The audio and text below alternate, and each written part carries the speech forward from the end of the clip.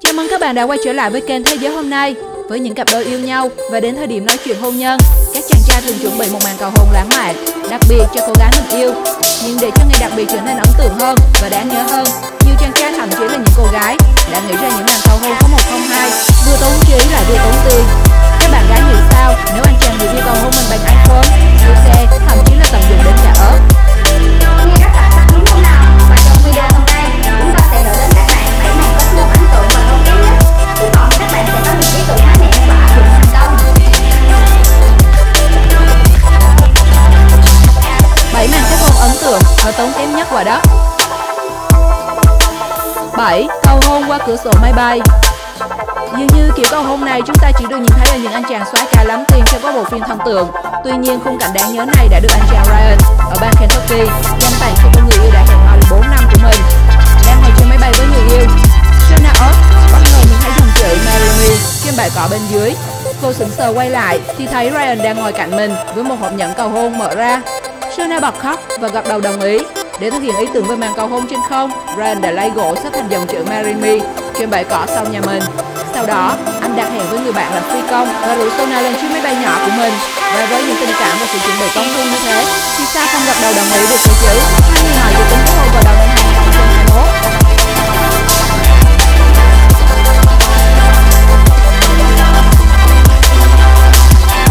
6. Bạn gái mang siêu xe với vali tiền nhưng chàng trai bỏ chạy. Thay vì để chàng trai cầu hôn, cô gái duy nhất trong video này đã có một màn cầu hôn đáng nhớ.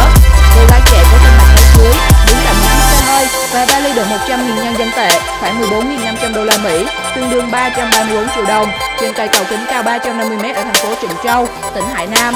Để cầu hôn bạn trai, người vốn rất sợ độ cao, cô gái đứng cạnh banner màu đỏ ghi dòng chữ: nếu anh dám bước đi trên cây cầu này, em sẽ cưới anh làm chồng. Mặc dù bạn bè đã nỗ lực thuyết phục hay dũng cảm bước về phía người yêu, anh ta vẫn khăng khăng từ chối và bỏ chạy. Anh ta còn phàn nàn người yêu thật vô trách nhiệm khi đặt tình yêu của họ vào tình huống nguy hiểm. Và chắc các bạn cũng đoán được cái kết của màn cầu hôn này. Cuối cùng họ đã chia tay, có lẽ đây là điều tốt cho cả hai.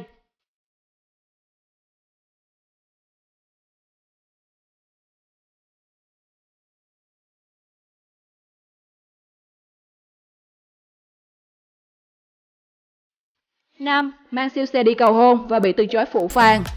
Nếu bạn là fan của các bộ phim ngôn tình, chắc không còn xa lạ gì với mô típ cầu hôn của những anh chàng thiếu gia nhà giàu bao gồm hoa, xe, nhẫn kim cương. Và nếu được cầu hôn như thế, các bạn nữ của chúng ta chắc sẽ bị đổ đúng không nào? Tuy nhiên mới đây, dân mạng Trung Quốc đã dậy sóng bởi clip quay màn cầu hôn hoành tráng của một thiếu gia lắm tiền tại trung tâm thương mại Wanda Plaza, thuộc thành phố Trường Sa, Trung Quốc. Anh chàng xuất hiện với vẻ ngoài bảnh bao, trên tay cầm bó hoa hồng đỏ tươi. Và bên cạnh là chiếc Lamborghini dáng thể thao màu cam bắt mắt. Với những thứ hào nhoáng như vậy, ai cũng nghĩ rằng câu trả lời của cô gái chắc chắn sẽ là em đồng ý. Thế nhưng câu chuyện lại đi theo diễn biến khác khi nữ chính liên tục từ chối, mặc cho chàng trai cố gắng níu kéo. Sau vài giây đôi con ngắn ngủi, cô gái chốt bằng câu rất phũ phàng: anh có tiền thì đã sao? Rồi lập tức quay đi. Bởi vậy mới nói, trong tình yêu, tiền không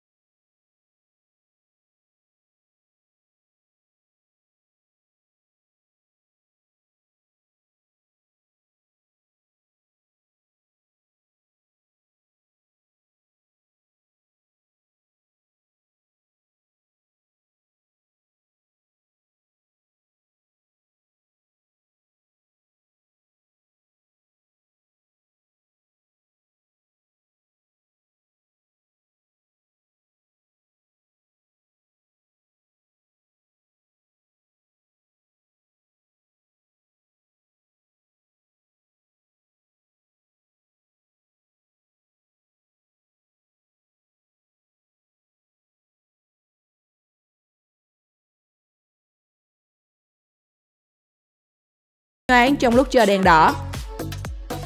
Cầu hôn người con gái mình yêu luôn là công đoạn quan trọng được nhiều chàng trai đầu tư kỹ càng. Thế nhưng, lựa chọn 100 giây chờ đèn đỏ để làm công việc này thì có lẽ ít ai nghĩ đến như chàng trai trẻ ở Đài Loan. Khi đèn tín hiệu giao thông ở dưới chân cầu chuyển sang màu đỏ, đồng hồ đếm ngược 100 giây, một cô gái đang sải bước qua đường thì bất ngờ được bạn trai lâu năm tiến đến, quỳ xuống chân cô với một bó hoa và chiếc nhẫn cầu hôn. Sự cảm động và câu nói em đồng ý của cô gái, cùng sự vui sướng vỡ òa của chàng trai trẻ và hàng trăm người đi đường đang ngồi trên xe chờ đèn xanh, cặp đôi đã biến khung cảnh chờ đèn đỏ ở đây trở nên vô cùng lãng mạn. Chiến thuật đánh nhanh rút gọn của anh chàng này hiệu quả phải không nào?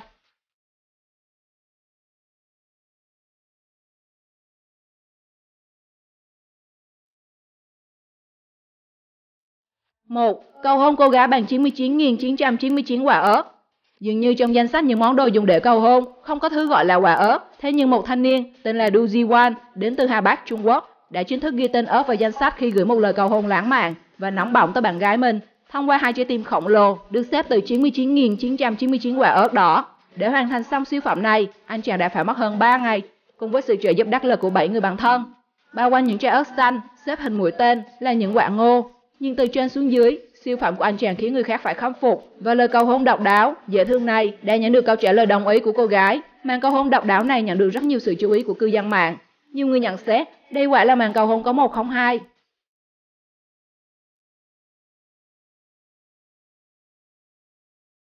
Cảm ơn các bạn đã xem video. Bạn ấn tượng với màn cầu hôn nào nhất? Hãy comment ý kiến của bạn về nội dung hôm nay trong phần bình luận bên dưới nhé.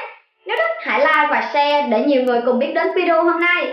Các bạn cũng đừng quên follow kênh để không bỏ lỡ bất kỳ video hấp dẫn nào của thế giới hôm nay. Xin chào và hẹn gặp lại.